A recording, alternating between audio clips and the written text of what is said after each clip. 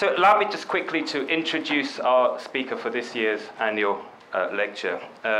Matthew Goodwin is an academic, author and speaker, best known for his work on political volatility, for his work on risk, for his work on populism, British politics, Europe elections and Brexit. You've probably got the idea of why we asked him to come and give a talk today. He's currently Professor of Politics and International Relations at the University of Kent and Senior Visiting Fellow at the Royal Institute of International Affairs at Chatham House. Still in his mid-30s, he's one of the most sought-after academics in his field. He frequently appears in broadcast and print media and has engaged with more than 200 organizations from the European Parliament and the US State Department to the Prime Minister's office and the Deutsche Bank. He's the author of 6 books, including National Populism, which was listed among the Financial Times Politics books of 2018. But Matthew, there has been the occasional setback. You know where I'm going to go with this, don't you? Matthew predicted, as many of you will know if you follow this on YouTube, that Labour would not reach 38% of the vote in the 2017 general election, and that if it did reach 38%, he would eat his book. And he did eat his book. Google it. Matthew Goodwin eats his book on Sky TV, page by page. I don't know how far you got, but you certainly... 2 pages. 2 pages. Well, we're delighted to see you survived it. Matthew is an avid social media user. He has more than 50,000 Twitter followers. And according to our local research, there are at least 5 of you in this room at this moment online tweeting. So please carry on during the course of his lecture. Matthew, thank you so much for coming to talk to us today about Brexit and populism. Great.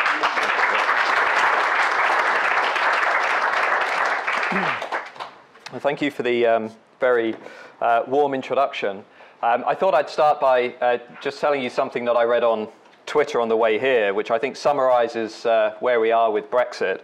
Michael Gove was on the radio this morning and compared a day's delay to Brexit to having a kitchen installed and then being forced to wait an extra 24 hours for the hob. Would you rip the whole thing out, he asked, or just wait 1 day for your perfect kitchen? At which point a caller said, I would rip it out. So what I want to do over the next 45, 50 minutes is really take this Brexit moment head on and try and explain where I think we are, where I think we're going, and hopefully summarize a lot of other work in social science, which has also shed a lot of light on our Brexit moment. I want to start with one of the old unwritten laws about British politics, which is that we don't do populism. That if you go back to the literature in the 90s, Britain was alongside Germany, Spain and Sweden as being noted for not having a successful populist movement. I think that law, in various ways that I'll talk about today, is being gradually overturned. I think it's also true that one of the peculiarities of our Brexit moment is that it's making our politics more European, in the sense that Brexit is exacerbating the fragmentation of the party system, a rising volatility, polarization, and a resurgent populism, which is afflicting many other European democracies. It is an irony of sorts that our politics today looks more European than it did before the referendum. Brexit did not cause all of this. Some of the deeper currents, as I'll show you, have been building for a long time. But we now have a lot of evidence, I would suggest, that shows that Brexit is exacerbating a lot of these deeper social, economic and political divides. And it's likely, I think, that national populism, either as a political movement or as a set of ideas, is going to remain entrenched on the political landscape for the foreseeable future. Labour and the Conservatives are rapidly approaching Judgment Day. There are 2 tribes, essentially, within the Conservative camp that hold irreconcilable differences on a range of issues, but Brexit being the most important. And conversely, on the opposite side within Labour, there are 2 tribes that similarly hold irreconcilable value differences on these new identity and cultural issues. There is going to be no easy way out for Labour or the Conservative Party, given the current configuration of the party system and the salience of Brexit. So I want to tell a story really in 4 parts. I want to start with some of the deeper currents that are swirling beneath what was once known as a stable and quintessential two-party system. I want to summarise the social science evidence on why people voted Leave in 2016. I then want to look at how the issue of Brexit impacted upon the 2 main parties in 2017 at the general election, and then present some analysis that I've just finished on the 2019 European Parliament elections, looking at how what happened only a few weeks ago is really compounding a lot of these tensions. And then we can go into some discussions and maybe a debate. So if we start with some of the deeper currents that are sweeping through, this was the Festival of Britain in 1951. People at that point in time obviously were living in a very different party system.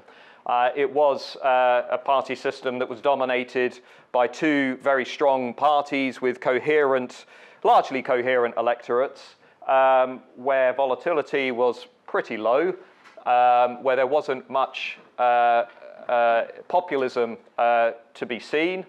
But as we now know, this was a very long time ago. If you look at the party system from 1950, 51 to where we are today, and the combined share of the vote going to the 2 main parties, either at general elections in blue or the European Parliament elections in red, we've seen considerable change, to the point that only a few weeks ago, the 2 main parties combined plummeted to 23% of the vote, which is the lowest combined share since the emergence of Labour and Conservatives as the chief representatives of the 2-party system. We also know that party identification in Britain has also fallen off a cliff, that if you look at the percentage of voters in British politics today who we would characterise as being very strong identifiers, that percentage has gone from 45% during the era of Harold Wilson in 1964 to about 15% when David Cameron won his surprise majority government in 2015. This process of de-alignment is by no means unique to our politics, but it is inevitably creating a more fluid and volatile party system that's much more open to new party challenges. And all of this, of course, predated what happened in 2016. I think as well this goes hand in hand with the weakening relationship between social class and party voting, as David Sanders and a few others have shown, and I've included links in the slides, so when they go around you can go straight through to the studies and have a look. But that weakening relationship between class and parties is absolutely central to understanding this breakdown of 2-party dominance. It's also true that as a consequence of all of that, we've now got much higher rates of volatility. In fact, if you look at the British election study data, which looks at the combined level of switching from Labour to the Conservatives or from the Conservatives to Labour from one election to the next, then 2017 was the most volatile general election really since we started collecting data on this. If you look at this from a slightly different angle and just look at overall vote switching, not Labour to Conservative and Conservative to Labour, but all switching between all parties, then actually the 2015 and the 2017 general elections were the 2 most volatile on record, as you had lots of Lib Dems and Greens, for example, going to Labour, lots of UKIP voters going to Conservative, some Conservative Remainers going to Labour, some Labour Leavers going to the Conservatives. So volatility is very much here. And that's reflected too in the rising of the effective number of parties, which has been gradually increasing too, before we even got to that 2016 vote for Brexit. In fact, the 2015 general election was the most fragmented general election in history. In terms of the effective number of parties winning a larger number of votes, and an increasing disconnect between English, Welsh, and Scottish systems. So it's very tempting to say Brexit's caused a lot of the problems that we see. I think if you just take a step back and look at these longer term trends and currents, the two-party system has obviously been under considerable strain with multi-party politics trying to burst through for a long period of time. And this is partly, of course, a story about how British society has changed as well. And I don't need to tell really many of you this at all, as you know this story. But in two important ways, I think what we're seeing today is a reflection of social change.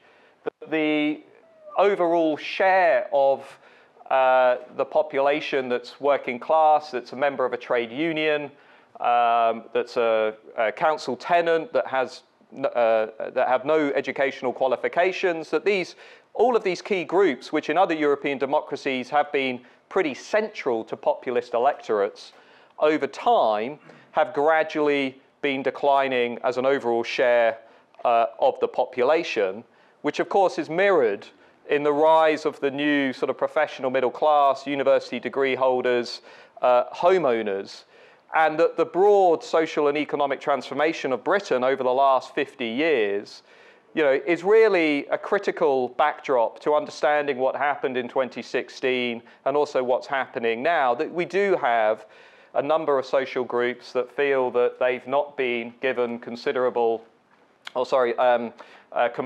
levels of respect, recognition, dignity, lots of words we don't really hear in politics too much these days, and that in very broad terms we've transitioned to a society that's given a lot more time to professional middle class degree holders. And I think that was absolutely critical to making sense of this shock to the party system, that if you track support for leaving the European Union across these different social groups, the first thing to say is, as Britain approached the referendum, Euroscepticism overall was increasing. Support for leaving the EU among all groups was on the rise, which again makes us wonder why we were so surprised by the result.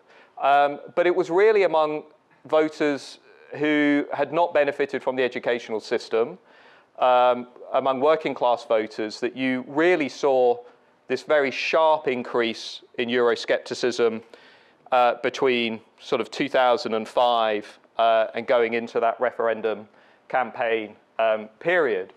And that was really absolutely critical, I think, to a couple of things.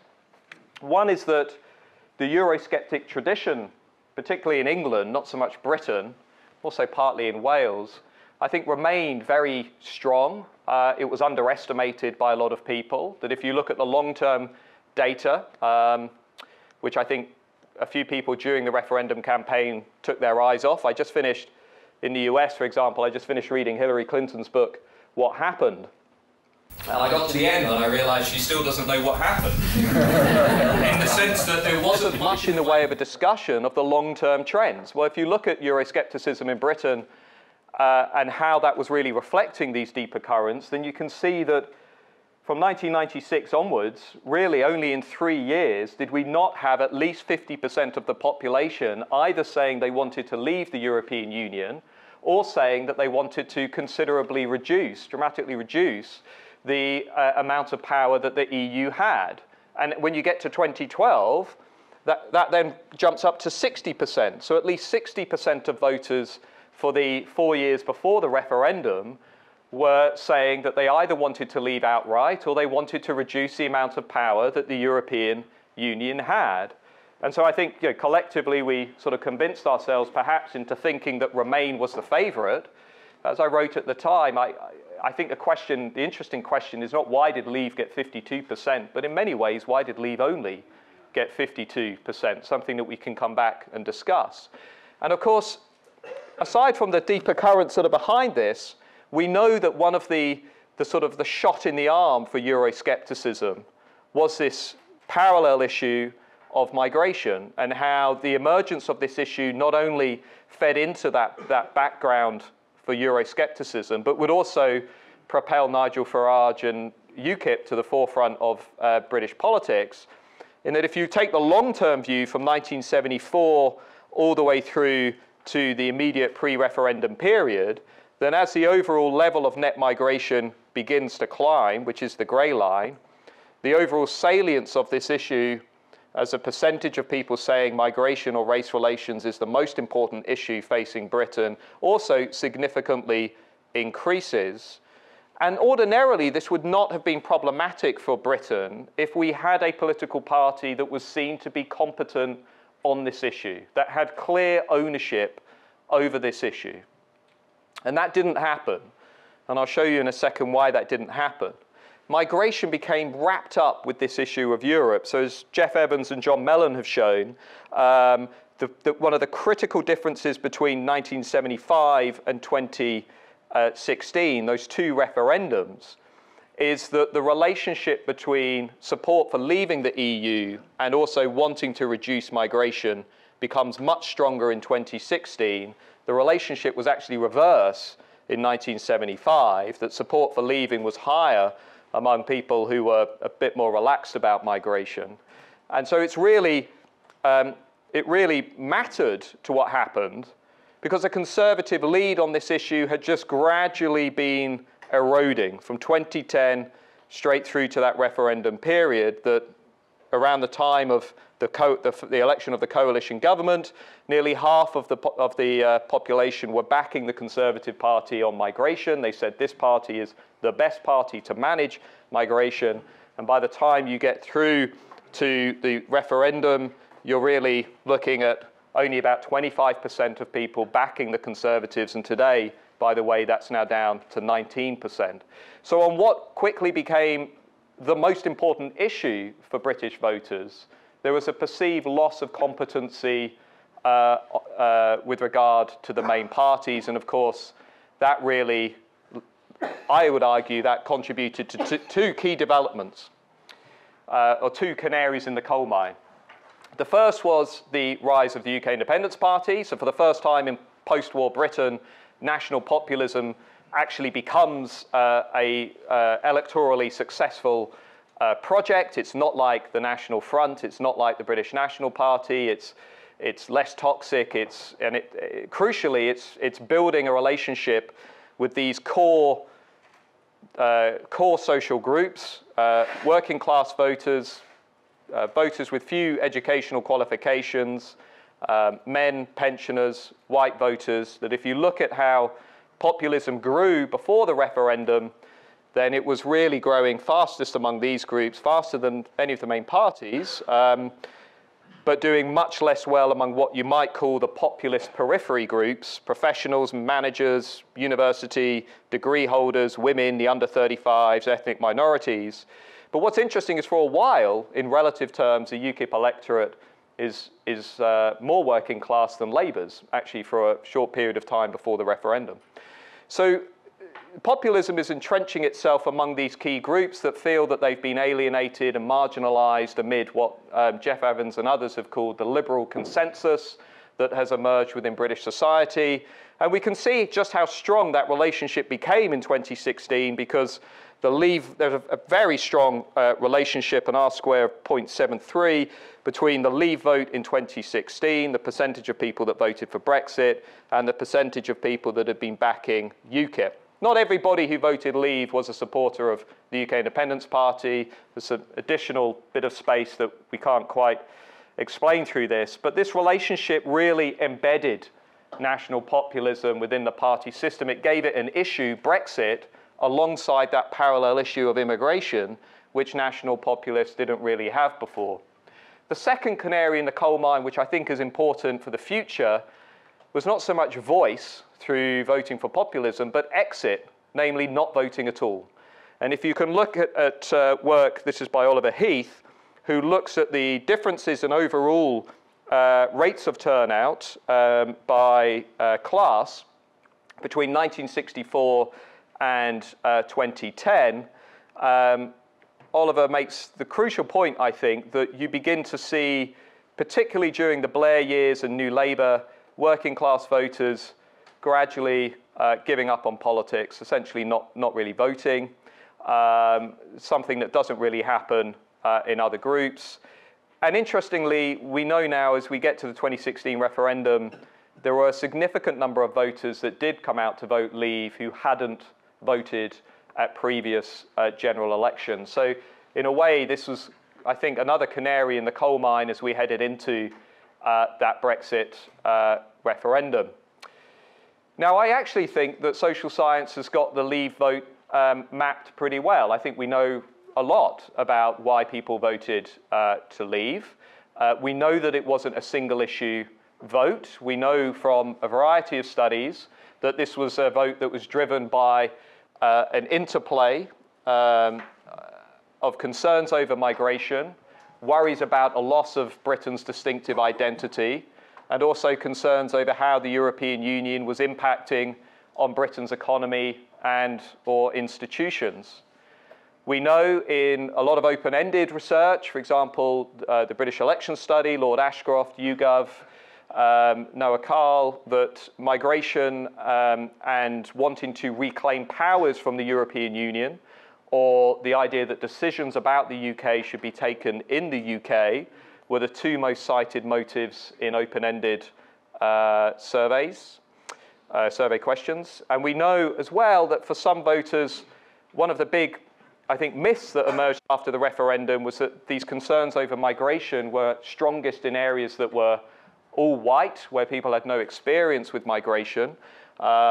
We've shown that even after you control for the effect of overall migration, it really was in local authorities that experienced a sudden influx of EU nationals over a short period of time, over about 10 years, that tended to be significantly more supportive of wanting to leave the European Union.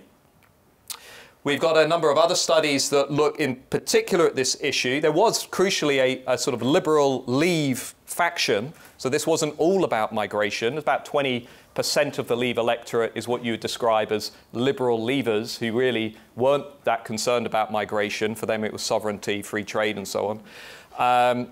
But we have some good evidence suggesting that voters who felt negatively about how migration was perceived to be impacting upon the national economy, national culture and the welfare state, were more likely to vote to Leave. And also during the campaign period, voters who were aware of rising levels of migration were more likely to switch from Remain to Leave during the campaign period. Elsa Henderson and colleagues, I think building on Linda Colley's earlier work, have also argued that Englishness and the way in which English national identity has been formed over the years is also, I think, an important backdrop to some of that. The National Centre for Social Research, I think, has made also a very useful intervention through a report outlining how, in effect, there were sort of three groups that were integral to that Leave electorate. Affluent Eurosceptics, typically voted Conservative, older working class voters typically voted Labour, and then a more economically deprived group that were especially concerned about migration and how it was seen to be impacting upon the economy. One thing as well that I would say is that we have in some quarters set up a rather unhelpful debate. Is it economics or is it culture? And this applies to the populism literature in general. I think this is a very unhelpful framing. We know, for example, that perceptions of economic loss actually had strong indirect effects on the referendum vote, that people who felt they'd been economically left behind were less likely to see Brexit as a risk. So, I'm very skeptical of accounts that say it's all culture, it's nothing to do with the economy. We've also got a bit of an ongoing debate in political science and economics. Some have suggested that it was in local authority areas that were hit hardest by economic globalization, in particular by imports from China, that were more likely to vote to leave the European Union. Other more recent studies have suggested that that is not necessarily the case. And it's also worth noting, by the way, that if you compare Remainers and Leavers in terms of their overall knowledge about the European Union, we have a bit of research suggesting that there were not significant differences between those two groups. So I think it's fair to say that there is something of an emerging consensus in social science about the Leave vote. I don't think this is something that is going to vex us for the long term. I think we know that this referendum allowed voters to give expression to a deeper values divide that has been rumbling underneath our party system and society, that social conservatives, a sort of loose alliance of blue-collar workers and traditional conservatives who felt alienated by this drift to an economic and socially liberal consensus. We know, looking ahead, work by Sarah Holbolt, Thomas Leaper and James Tilley, that since the referendum, our Brexit identities as Remainers or Leavers are becoming just as important as our party political identities as Labour, Conservative or Lib Dem. And they've argued that there is evidence now for what's called affective polarisation, which is becoming as intense as polarisation around partisanship, but we don't yet know if that is a short-term blip or it is a long-term process that's now sinking roots. I think as well, it's fair to say that we should be very sceptical about accounts that stress British exceptionalism, that there's something fundamentally unique about Britain when it comes to Brexit. Everything that I've just summarised is entirely consistent with the wider literatures on Euroscepticism in other member states, that it is about a very strong attachment to the nation, a desire to preserve cultural distinctiveness, and also a desire to preserve and uphold what people see and how they feel about their national identity. I think where social science could make a really useful contribution, and is already doing so, is on this interplay between culture and economics, especially at the local level. I think we do need much more granular local level research on how these motives and concerns are playing out and driving support for populism. And it might be, sorry, I'm just going back here a second. It might be that this emerging literature in the US of sort of relative deprivation making a comeback now, sort of 50 years on, but this literature looking at how perceptions of loss, perceptions of economic loss are encouraging voters to feel more culturally threatened, or is it that voters who feel more culturally threatened are more likely to feel economic loss? And there's a bit of a debate emerging in the Trump literature about which of those comes first.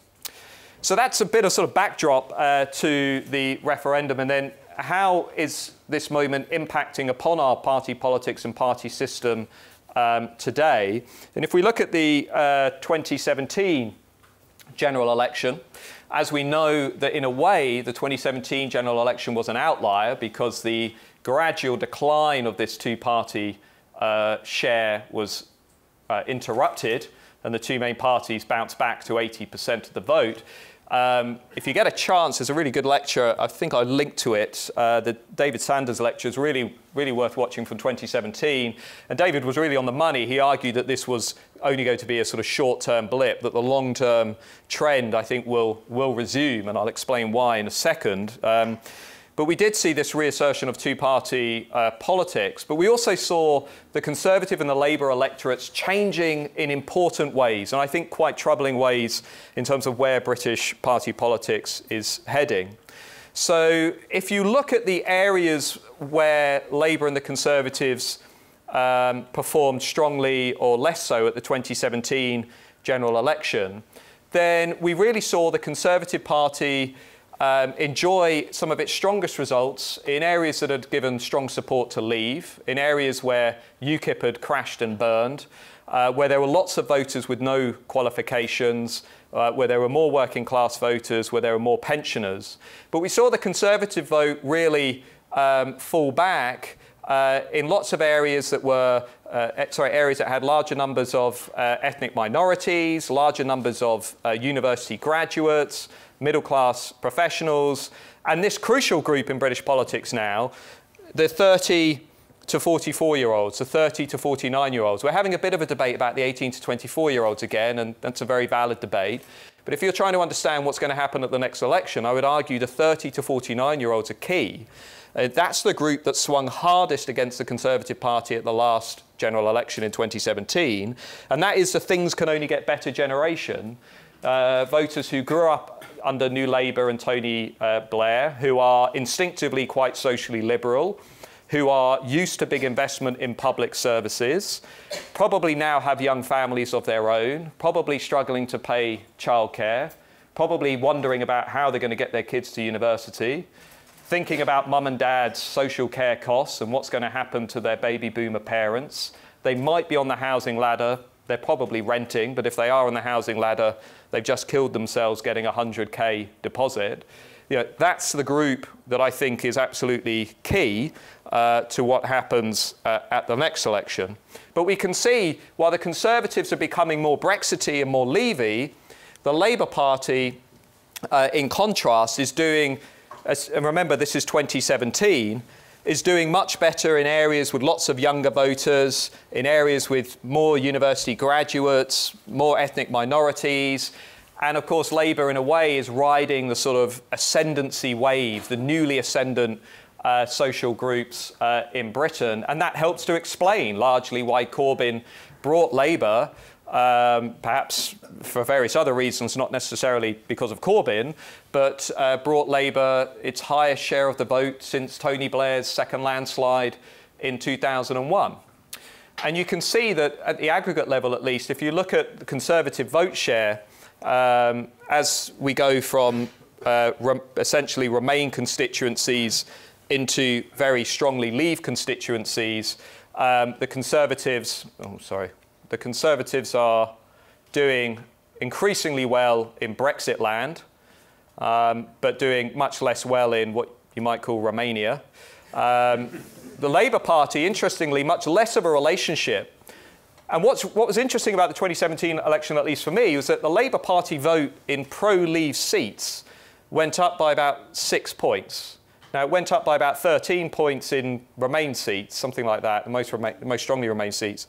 And of course, that is what held Theresa May back from converting a lot of those pro-Leave working class constituencies into Conservative constituencies, because the Labour vote was more resilient than I think May and her strategists had anticipated. And of course, Jeremy Corbyn had also said at that point in time that he was going to respect the referendum, but he was also offering a more radically economically redistributive message to a lot of those voters, saying, for the many, not the few, and offering them lots of policies that they instinctively supported.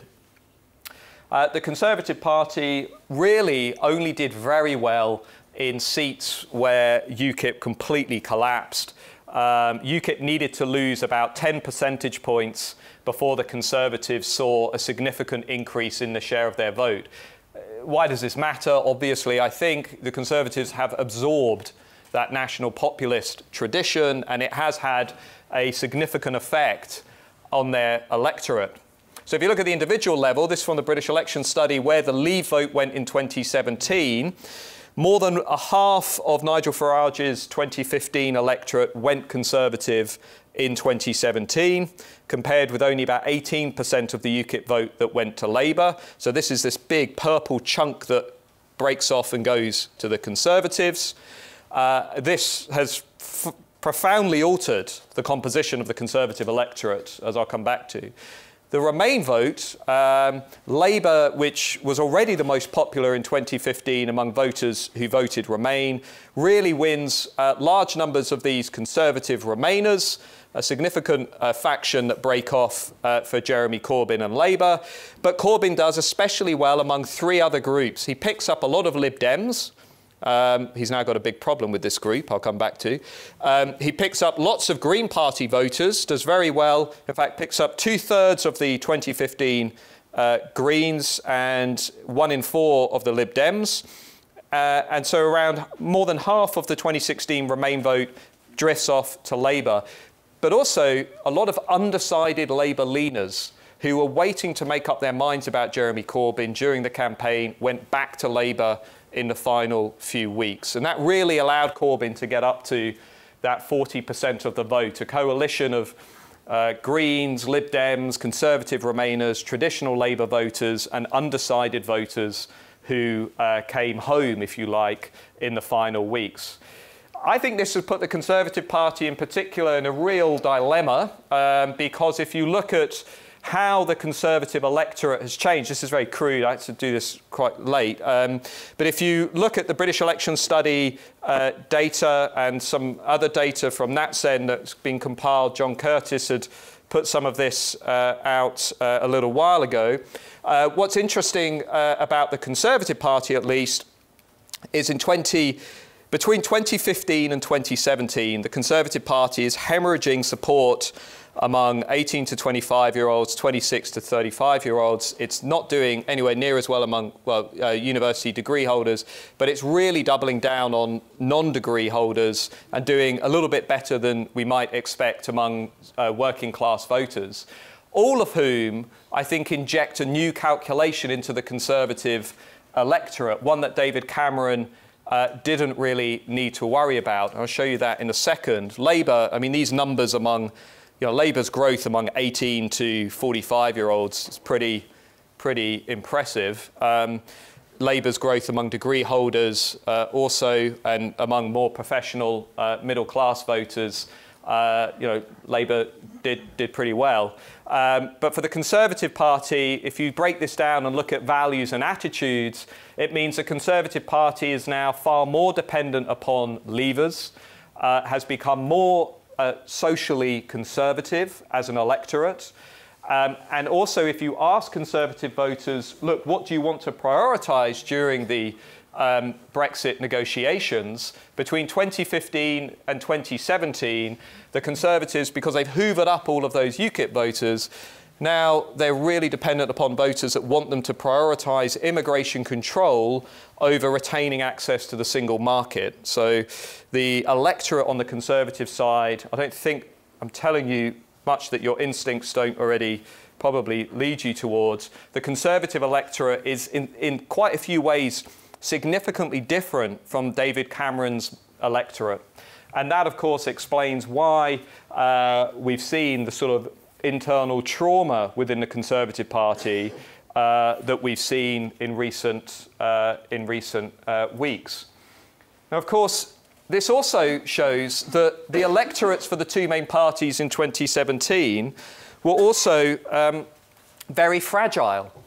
That we've got all of this volatility going on, we've got all of this churn, we've got this fragmentation, and it's clear that in 2017 none of this really was going to hold. That you had these cross-cutting issues that were playing out, that it was not, we weren't looking at particularly stable tribal electorates. We were looking at sort of somewhat unusual alliances that have been put together in that particular moment in time. And as we now know, what happened a few weeks ago is, yes, these are European Parliament elections. We should treat them with a pinch of salt. This isn't a usual first-past-the-post contest. It's characterised by more expressive voting, more protest voting, and all of those kinds of things. But what we really saw was the return of that fragmentation and the continued meltdown of the two-party system. The Brexit Party wins comfortably. Nigel Farage becomes the first party leader in British history to win 2 elections with 2 different parties. The Lib Dems have a great election. Lib Dems are back. I mean, really good result for the Lib Dems. That allows them to cannibalise disgruntled Remainers. Labour falls to one of its lowest share of the vote, really, since it emerged as the main party of opposition. The Greens do reasonably well. Conservatives, worst result ever. SNP do OK. UKIP, of course, completely collapse. But this is what I find remarkable. The polling, this is Harold Clark sent me this. The story going into that election is essentially this, which is the two-party system in Westminster polls, just entering into a sort of complete breakdown period. This point is not only when the Brexit Party emerges, but actually when Britain fails to leave the European Union at the end of March 2019. And then we see the rise of the outsiders, both the Lib Dems, the Brexit Party, to a lesser extent the Greens, really underscoring how we are in this multi-party arena, yet also with a two-party system. Now, what's interesting about the 2019 European Parliament elections is that they've really underlined how a lot of the churn and change that I've talked about has reached kind of new levels. And there are a few things that I think are quite interesting. We don't have much individual level data yet that I've had time to get into, but we do have some things that have come out that I think are worth considering. The first is Leave had a turnout problem a few weeks ago, in the sense that people who are living in places which had given strong support to leaving the EU in 2016 were less likely to vote at the 2019 European Parliament elections.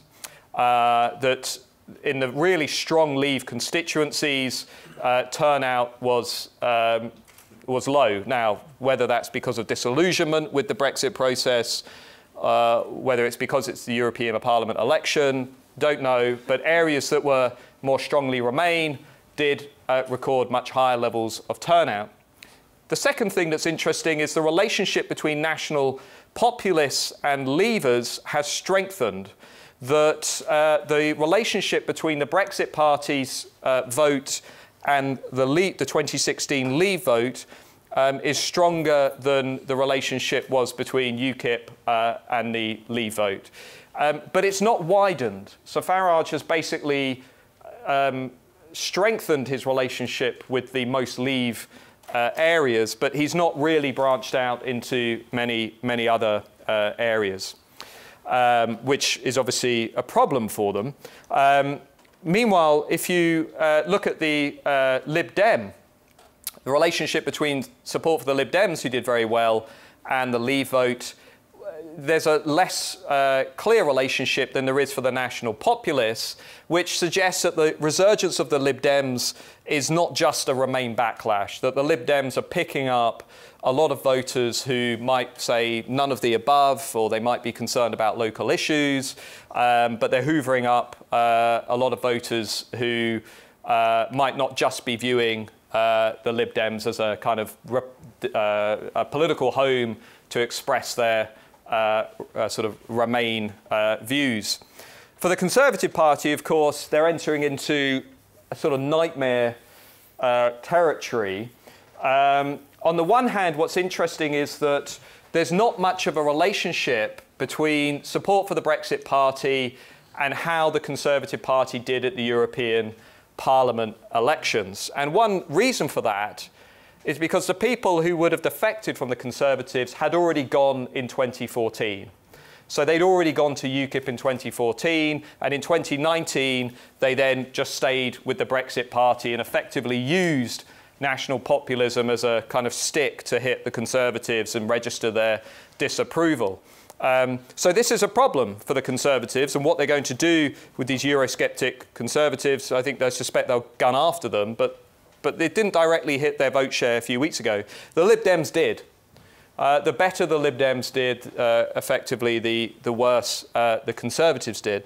And you know, this is one part of the debate that I don't think has fully got into our public discussion about what's happening.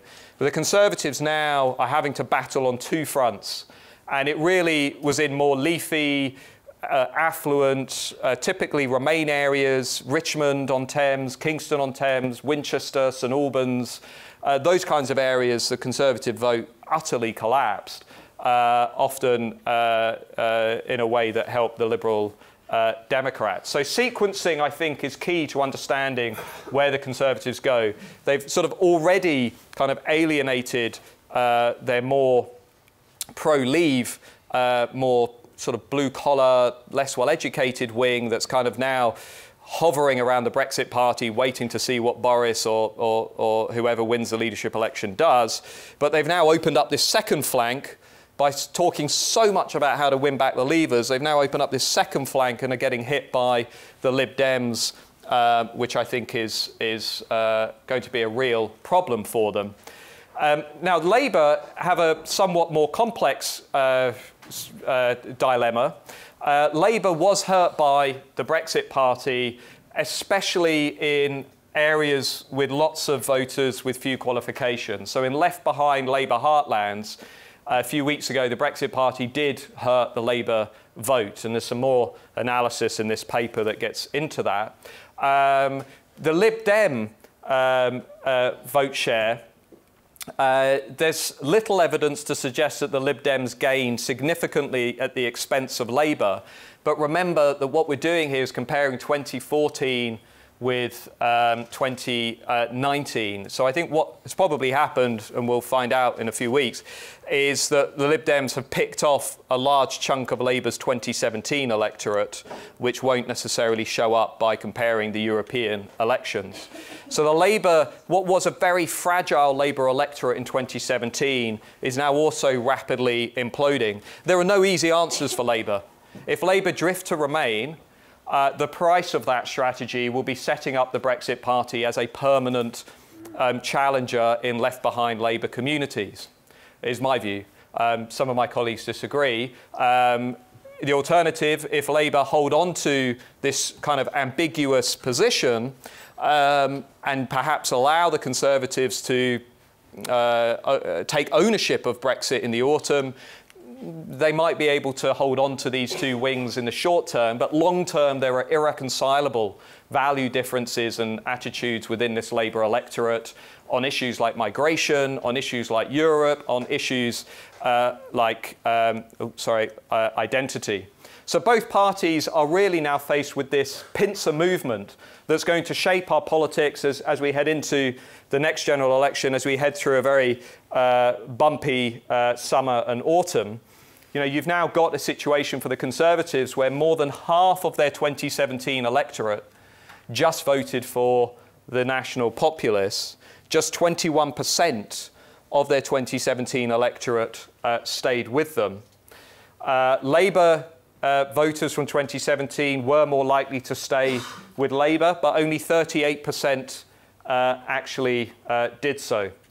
To put this in perspective, even if at the next election the Brexit Party were to get 15% of the vote, which is basically what UKIP got in 2015, and you know, is I think a plausible scenario, that's probably going to cost the Conservatives in the region of 40 to 55 seats. A lot of those marginal seats where the Conservatives are just hanging on, I think would end up going to Labour or the Lib Dems. So whoever takes over the Conservative Party not only has to fend off the Lib Dems in Romania, but is also going to have to get that Brexit Party vote down to 3, 4, 5 points.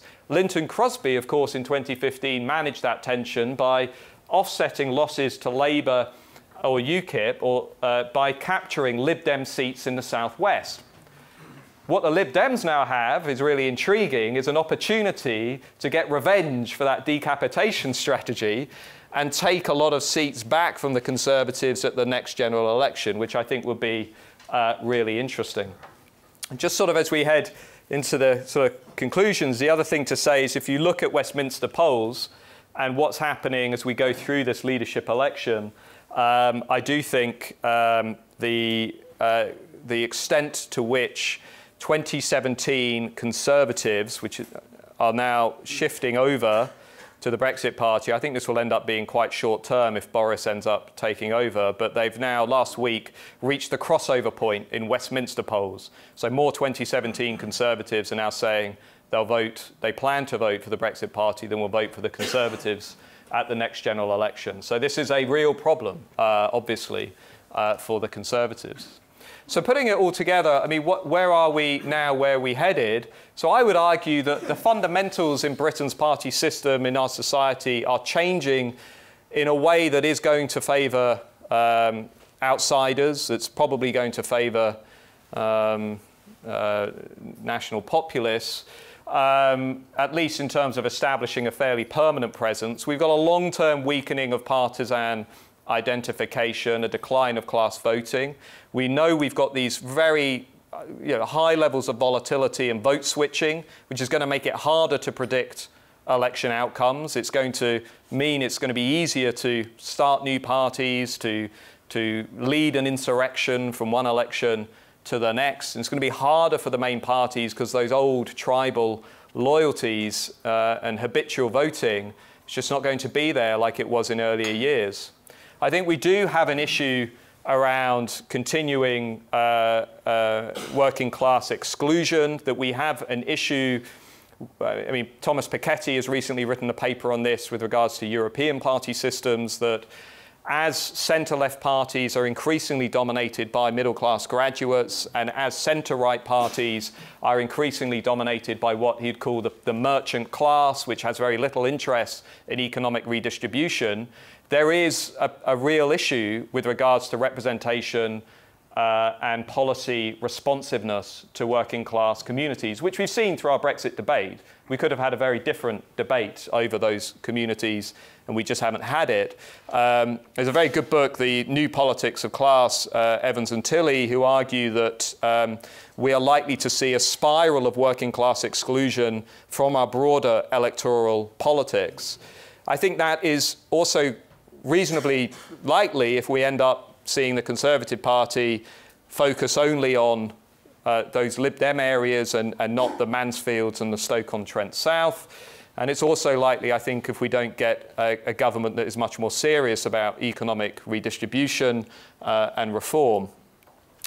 The Conservative Party have this nightmare catch-22, as I've mentioned, that if they drift back to one nation Tories, who are flirting with the Lib Dems via a closer deal with the European Union, a softer Brexit, this might fend off the revolt in Romania, but it's going to leave their more national populist flank wide open, and it's going to be impossible for them to hold on to power without a large chunk of that flank. But if they push alternatively for this hard Brexit WTO outcome, which now looks increasingly likely, then the Lib Dems are back in the game and will likely start taking a lot of more soft Brexit Conservative seats. And for Labour too, there is really no easy way out. Their 2017 electorate is quickly falling apart. If they drift to a second referendum, is the price establishing the Brexit Party as a number two? Remember, UKIP were already second in about 40 constituencies in 2015. It's not clear what happens to those constituencies if Labour do move next week, as many as they are rumoured to do. And very lastly, I think given what we're seeing in the attitudes and the transformation of the party system, you know, we do have a situation now where, for the first time in a long time, challengers and outsiders are, I think, increasingly getting around the credibility gap, that they are seen as being legitimate, credible alternative vehicles. Whether that will play out at a general election is unclear. We already saw the Lib Dems do very well in 2010. We saw UKIP do well in 2015. We're seeing the Greens doing well increasingly. And it may be that we are going through something of a psychological readjustment with our voters, that perhaps the role of that credibility gap may be less potent than it was in earlier years. So all things considered, we're not going to see the return of mainstream party politics, sort of a stable two-party system with coherent or relatively coherent electorates and clear preferences anytime soon. So thank you very much.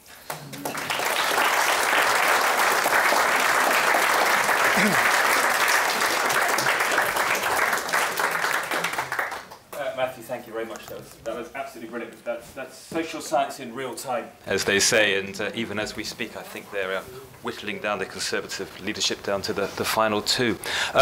We've got about 10 or so minutes for questions. I'm assuming everybody's got a question. So why don't we take them in groups of 2 or 3, if that's possible? Can you take 2 here, Corinne? Yes, next. Just a quickie. I think I'm right in saying that when Thatcher was elected, that the National Front vote more or less immediately collapsed and shrank.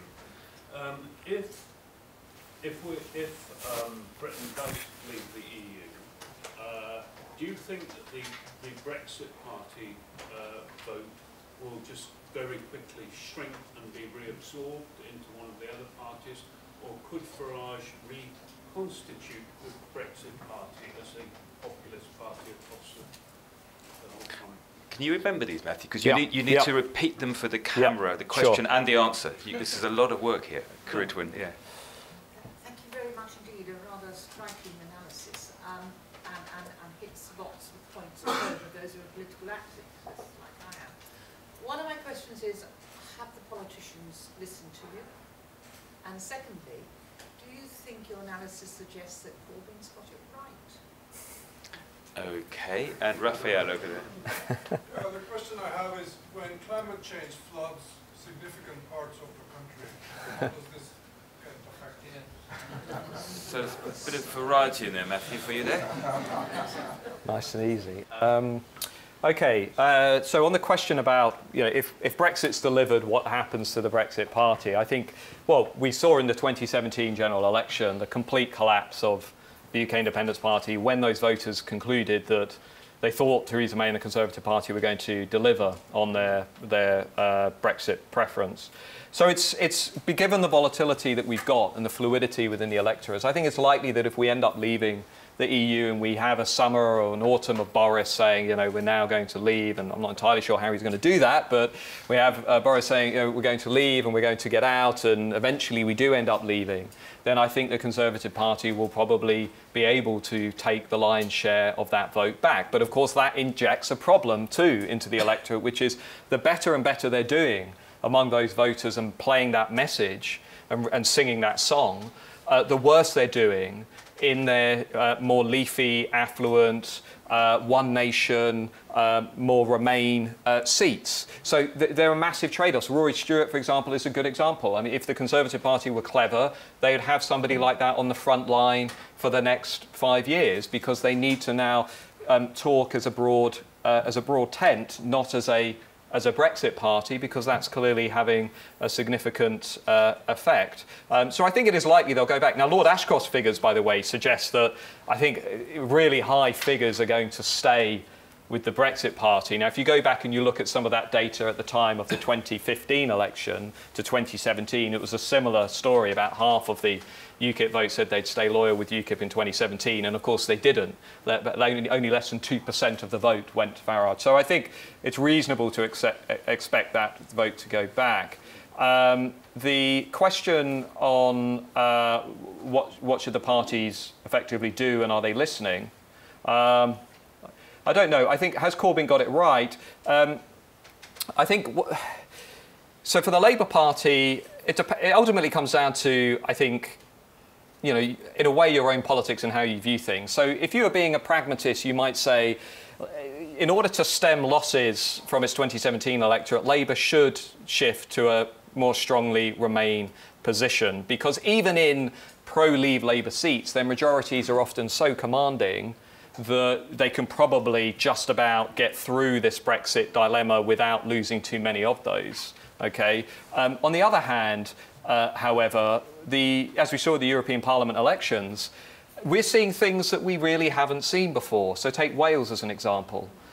Labour were completely obliterated in Wales, not only by the Brexit Party, but by the Welsh nationalists. And as we've seen in Scotland, these party systems can be completely transformed in a short space of time.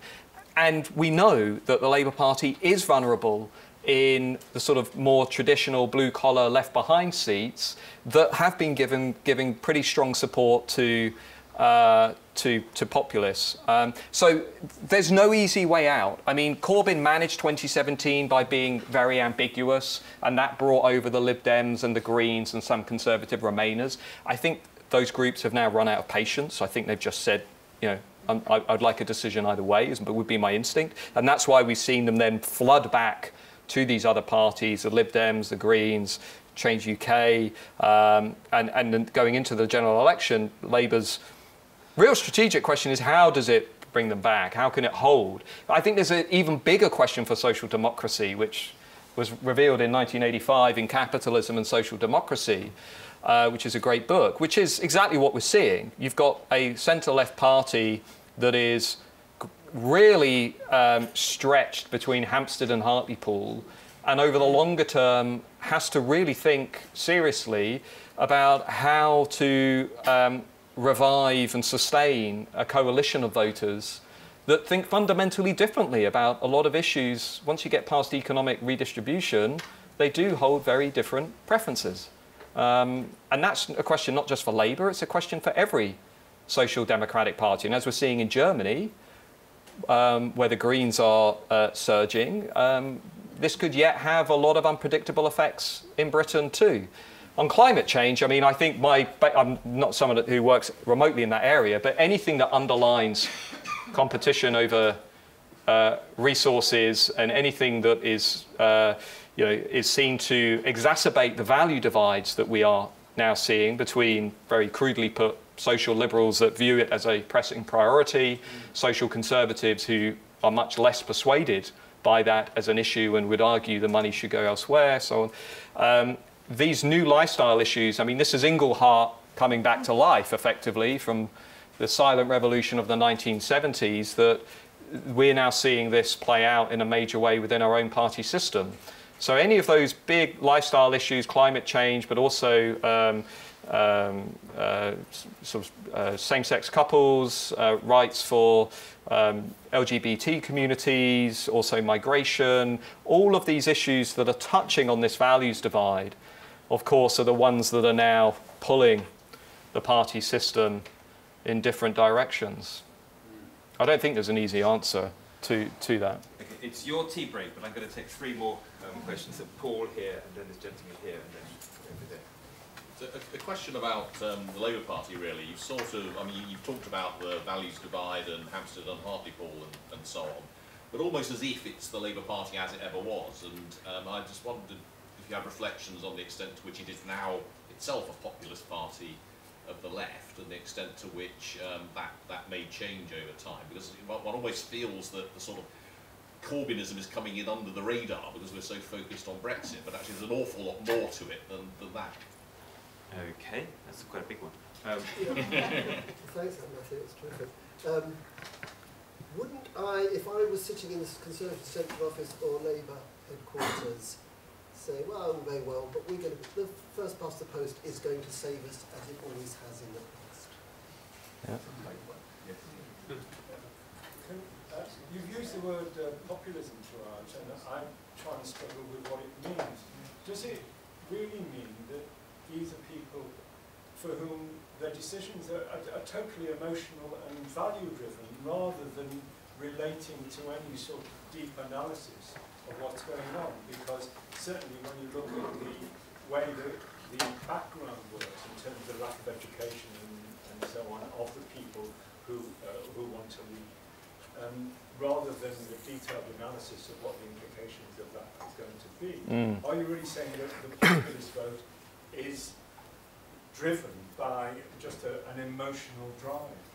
Okay, so if I keep them brief so that everyone get a coffee. Yeah, so on Labour, I think you're absolutely right to ask that question. So my hunch on what's happening behind the Brexit debate is that a lot of the fundamentals are actually flowing in Labour's direction. So if you look at measures on economic pessimism, attitudes around nationalisation, redistribution, that populist sentiment of, the banks are taking us for a ride, the system is rigged, there's one law for the rich, another for the poor. If you put all of those questions to people, you're looking at 70, 80% saying, yeah, actually, I think, Corbyn's got a point on some of these issues. Now, that's arguably, you could say that's always been the case, but now we have a Labour Party that I think is more concertedly campaigning on those. So in a way, the sort of Labour strategy, I suppose, may be just kind of, just try and hold this thing together to get through the next 6 months and Brexit, and then try and push for this reassertion of that more traditional left-right divide by trying to talk up the redistribution points, by talking, if you look, for example, at what voters want to do on tax and spend, where the Conservatives are going, I would argue, is completely at odds with where most people are, which is most people now, I think for the first time since 2002, about 60% are saying, I'd like taxes to go up to spend more on public services, please, because I can now see us I can see councils closing down and all the other stuff that you know about. So I think Corbyn is divisive, but Corbynomics is a little bit more popular than we often think. And that, I suspect, will come back and hit the Conservatives in a way that they're not quite ready for, because they're talking about tax cuts, they're talking about helping folks on 50 to 80K, all of these things that I think are, putting them at odds with where the public mood at large is. So let's see on that. The first past the post system, I mean, when are we going to get to the tipping point? I think that's the interesting thing. I suspect you're right. I suspect that we will see the two main parties. I suspect Labour will hold off the Lib Dems. I suspect the Conservatives will manage to hold off the Brexit Party. But overall, of course, we're seeing the party system increasingly constrained. The SNP in Scotland, it's harder and harder now for either Labour or the Conservatives to get those big majorities that they need in order to command a very clear mandate. So I think first past the post may come to their rescue, but we are, as I've shown with the long-term trends, increasingly in a political world where multi-party politics is swirling away underneath the surface, and electoral reform,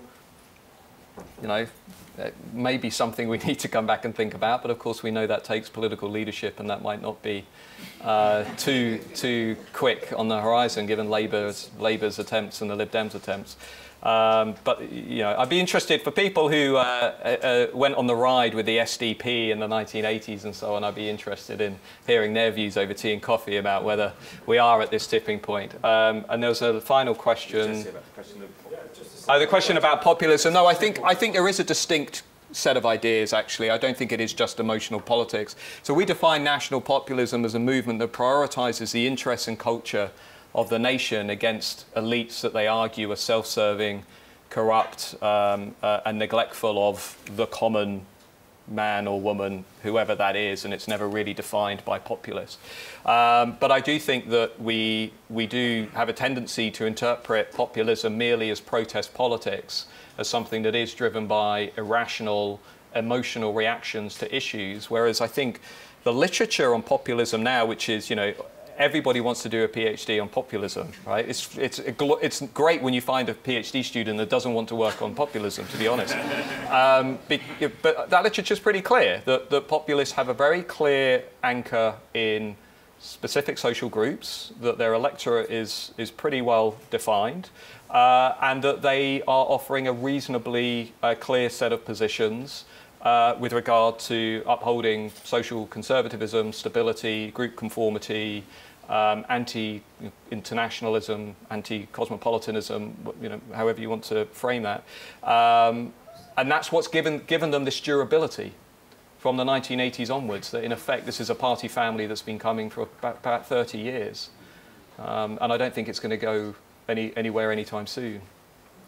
Matthew, you've like all the best lectures. You've left us wanting a whole lot more. You actually made quite a fair number of predictions. You didn't actually promise to do anything, and any of them didn't actually come to pass. But we'll forgive you that. We all now go downstairs. I think down to the cafe for tea. I don't know how we're going to do it. We have to go down for tea and get back here for 4 o'clock. So good luck with that. But can we thank Matthew for an absolutely fabulous.